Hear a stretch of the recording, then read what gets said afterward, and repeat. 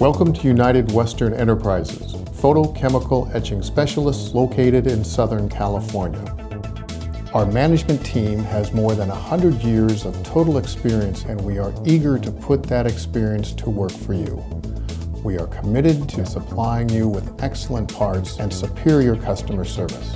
We have proudly been supplying thousands of satisfied customers globally to a variety of different markets, including aerospace, military, biomedical, and commercial electronics. The photochemical etching process is a highly accurate process, making identical components on a large or a small scale down to a one-up prototype. The process begins by creating a photo tool. This can be created from a DXF or DWG file that can be sent to us via email or through the mail. This is converted and turned into a working photo tool for creating your part. Because of this process, the tooling can be adjusted to redesign quickly and at a minimal cost. The next step in the process is selecting material. We work with a wide variety of metals, including copper alloys, stainless steel, aluminum alloys, or nickel alloys. Material is then cut into sheets. The metal is then cleaned. It first removes any oils or greases. It's also designed to take off tarnish or oxidation that the material might have. Once the material has been adequately cleaned, it's then coated with a photosensitive resist. Resist is photosensitive in that it's sensitive to light, and it's resistant in that it's resistant to the acid that we'll be using as we create the parts.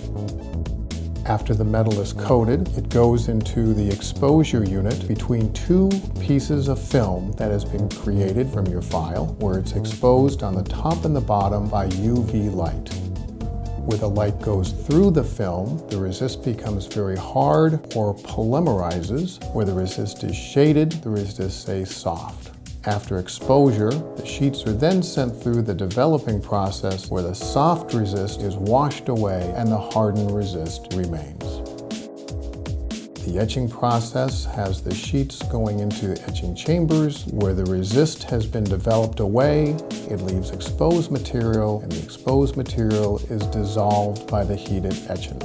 Where the resist has been hardened, that material remains unaffected. After the parts have been etched, the resist needs to be taken away in the stripping process. After all the processes have been completed, the parts are ready for final inspection.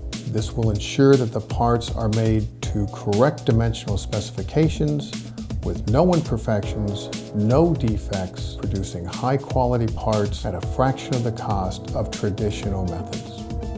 Our secondary processes would include forming, welding, soldering, heat treatment, plating, or any other value-added processes.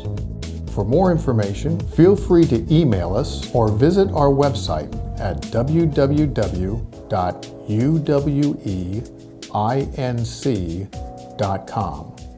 United Western Enterprises, photochemical machining experts supplying quality parts for more than 40 years.